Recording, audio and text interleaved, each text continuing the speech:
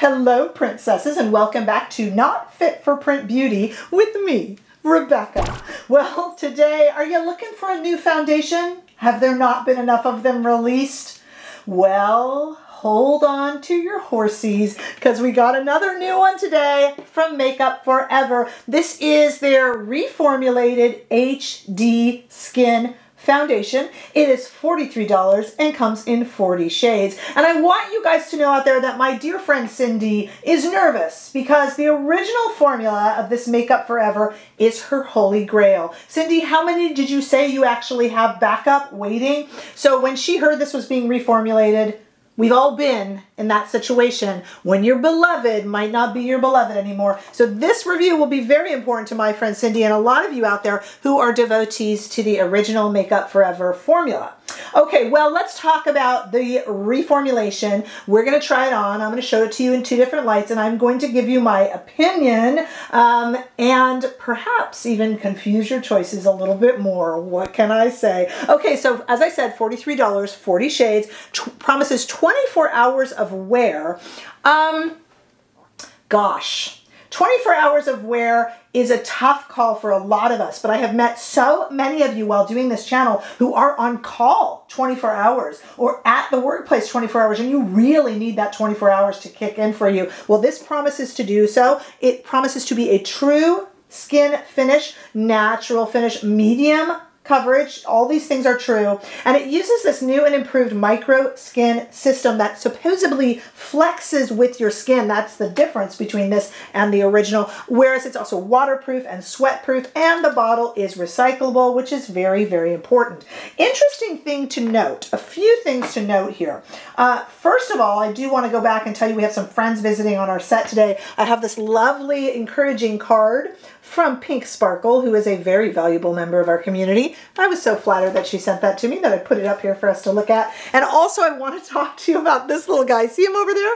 Look at his little feet. It is the brand new Baseblue sponge. They just sent it to me, and this is not sponsored. I just think it is so darn cute. So we're going to use this little penguin sponge. He's covered in silicone and washes off, and oh my gosh, he's so cute. So I just had to put that in there really quickly. And then I want to talk more about the formula and the shade that I picked. So I picked shade 1R12, which is, believe it or not, kind of a cool tone for rosy skin. And normally I am definitely neutral, but I do have some rosy aspects, which you'll see when we go to the demo, because I will have no makeup on. I have some rosy spots on my cheeks, and so this covers it really nicely. Lately I've been going sometimes a little bit cooler. I did do the match in store. Had I ordered online, I would have ordered my usual neutral, lighter, and medium and light medium shades. So it was really nice to go in store. This is in store. If you're in the US, it's in the Sephora stores, and you can get matched. The one thing I find really interesting about this, and we'll talk about this in our wrap up, is that Makeup Forever recommends this for oily skin, combo skin, and normal skin. They leave off dry skin. Mine's normal to dry, and I'm not having any trouble with it, but we're going to talk more about that as we get to it. Right now, what I want to do is show you the consistency. First of all, the packaging is adorable, that recyclable packaging with a slightly lighter cap. Isn't that super duper cute? And of course, the cap pulls off, and we have a very traditional pump on a glass recyclable bottle. Let me show you the consistency of the actual foundation, if you can see that there. A nice kind of thick to thin, thin to thick consistency. It's not running down my hand like a skin tint. Pretty traditional with the foundation. And in terms of scent, we have a slight makeup scent is all I could tell. I'll have to look at the ingredients and think about that more, but we have a scent, slight scent. It is not flowery or perfumey, and I will tell you this, when you put it on the face, it is gone pretty much immediately. But just out the bottle, it does have, I mean, the further you are away, it's not overpowering. I have to stick my nose in it to smell it for a moment, and even then it dissipates. But scent and fragrance are very important for so many of you, and this is not what we would call a fragranced foundation, I just want to say. All right, we're going to come back, and I'm going to show you the 1R12 on my skin, and I want you to tell me if you think I did a good job on the match. You're kind of getting a preview now. I like to think I did, but let's take a look together. Stay right there. Okay, let's get ready Nothing up my sleeve and nothing on my face. Okay, I have my, what I now know is the most enviable thing in my collection. I have the Wayne Goss 2021 Holiday Brush, which I've been using so much to put on all of the foundations we've been getting. I absolutely love this. But you know what? I have a second one of the little cute little penguin, and I have, you know, kind of rinsed him and wrung him out. And we're going to also check out the little silicone properties here where he is stain resistant. Let's see if I end up, you know, ruining him with the foundation. So we're going to give it a try, and I'm going to wash them out and we'll see. Okay, that'll be kind of fun. All right, let's go ahead and give this a try. You have already seen the consistency of it, but here it is, of course, on. We have a normal pump. Here is the shade that I was matched with in store. So let's go ahead and start putting it on my face. Okay, let's leave that dot there for just a moment so I can just kind of show you it on one cheek. Forget that dot that I just put there for just a moment. And already you will see this skin-like finish, putting a little bit more onto the cheek. So right now, though it is a bit of a mess, I have applied it just to this cheek here, and I put a dot there not thinking, but you get the idea. There's kind of a half and half look. And let's take our white part of our little sponge here and even put it in a little bit more, which it really loves the application with the sponge. But as you see, I have dirtied his cute little belly. So we'll see. We'll put the little silicone thing to the test, promise to the test there. And let's go ahead and just kind of use the brush. You guys are so funny when you talk about how I apply makeup. She's so quick and it looks painful. No, not with this brush. It's so soft. It's not painful at all. Wow, you guys. Darn it. This is going to be hard to decide. This is another absolutely, so far, gorgeous foundation.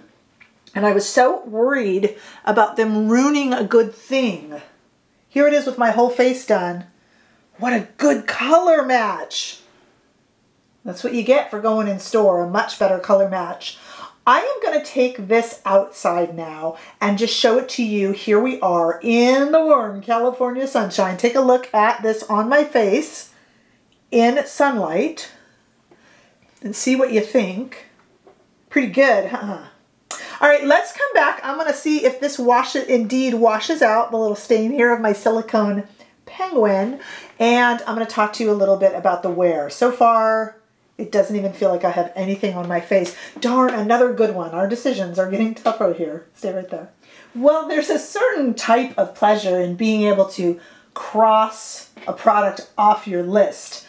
And with so many foundations to choose from, there might be a small part of you that's hoping I will say this is no good and make your choice easier. Well, ladies and gentlemen, I am not here to make your choice easier. This foundation appears to not be good. It appears to be fantastic. It's fantastic. I will I will pin a comment to let you know how it's wearing.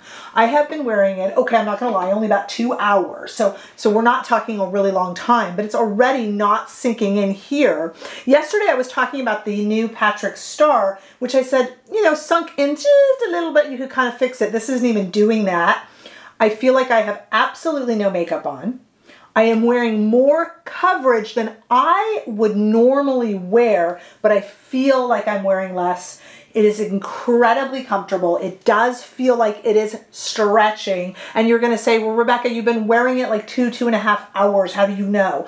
I feel like I would know already, but I promise you, I will pin a comment. We'll see if it starts to pull or, you know, pixelate, or I will tell you, I promise. So look for that. Today is Thursday. If you, depending upon when you are seeing this video, check down for that pinned comment. I will let you know how it wears.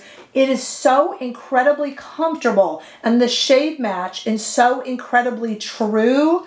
Oh boy. Oh boy, ladies and gentlemen, this is a really good one. I'm sorry, I have just made all of our choices harder. Okay, so who should get this? If you really like a nice, beautiful, kind of natural finish, kind of medium, true medium, whereas it has a little bit of kind of it really has that more natural. The Patrick Star is medium to full. This is more of a true medium. It doesn't really go full unless you're going to put a lot more on, but it is a medium kind of out of the bottle, so to speak.